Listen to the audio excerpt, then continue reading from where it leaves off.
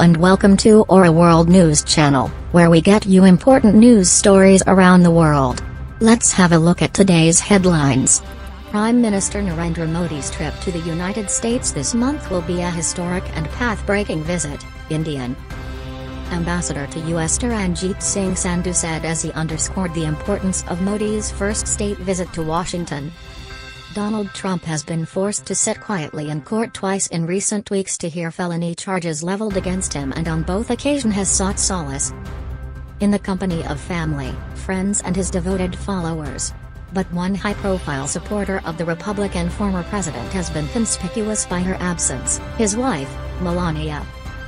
The first ever Hindu-American summit for political engagement at the U.S. Capitol Hill on Wednesday.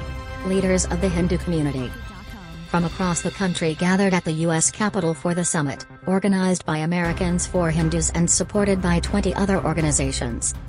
Army warplanes bombed the Sudanese city of El Obeid Wednesday, as the country prepared to mark 2 months of suffering since a power struggle between rival generals plunged the country into devastating war.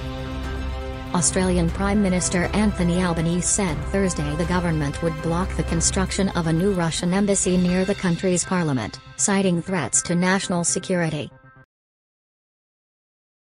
And in the western region of Darfur, after more than 7 weeks of conflict between rival military factions,